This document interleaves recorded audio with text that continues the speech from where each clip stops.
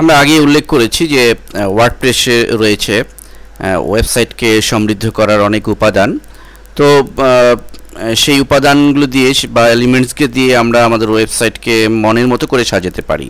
দেখুন ওয়ার্ডপ্রেসে আমরা আমাদের যে ফার্স্ট ব্লগ সাইটটি রয়েছে সেটিতে আমরা ডান দিকে দেখুন একটি ক্যালেন্ডার যোগ করেছি, আজকে 23 অক্টোবর, এবং এখানে কিছু ফটো, ফ্লিকার ফটো রয়েছে অলরেডি ফটো, এরপরে তার নিচে কিছু রেডিমেড ভিডিও রয়েছে।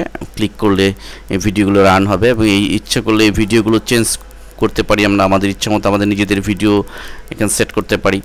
তো আমরা মূলত এই ধরনের চমৎকার সব এলিমেন্টস যোগ করে আমাদের সাইটকে রিচ করতে পারি। তো আসুন কীভাবে করতে হয় সেটি আমরা দেখব।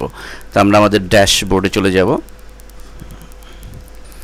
তো আমাদের ড্যাশবোর্ডে আমরা চলে যাব ডিজাইনে। মূলত ডিজাইন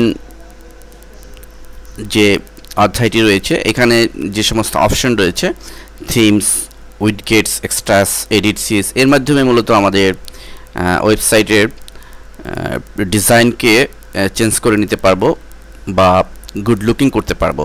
তো আমরা থিম এর আগেই দেখেছি, তো আমরা উইডগেটসে যাব। উইডগেটসে ক্লিক করলেই আমাদের সামনে উইডগেটসের সেটিংস আসবে। এখানে উইডগেটস দেখেন অ্যাভেলেবেল উইডগেটস, এখানে বিভিন্ন ধরনের অপশন রয়েছে।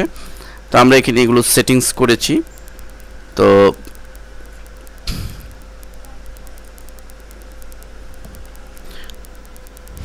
তো আমরা এখানে আমাদের যে সমস্ত অপশন ছিল, যে সমস্ত ফিচার ছিল সেগুলো আমরা দূর করে দিলাম, ফুললি ব্ল্যাঙ্ক রাখলাম যেটি বাই ডিফল্ট থাকে।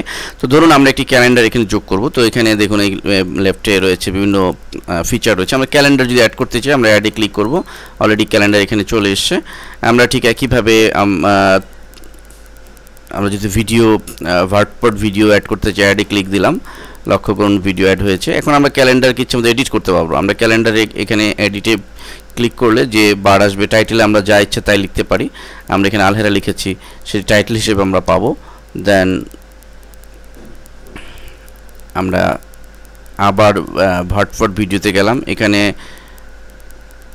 এডিটে ক্লিক করার মাধ্যমে এখানে আমরা আমাদের ভিডিও যে সাইট রয়েছে সেই সাইটের নাম উল্লেখ করে দিতে পারি। এখানে কাস্টম টাইটেল হিসেবে কোনো নাম দিতে পারি, দিয়ে আমরা সেভ চেঞ্জেস বাটনে ক্লিক করব।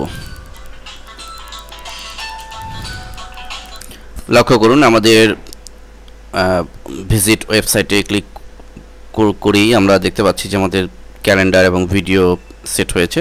তো এভাবে আমরা উইডগেটের সেটিংসের মাধ্যমে আমরা আমাদের সাইটটিকে গুড লুকিং করে তুলতে পারি।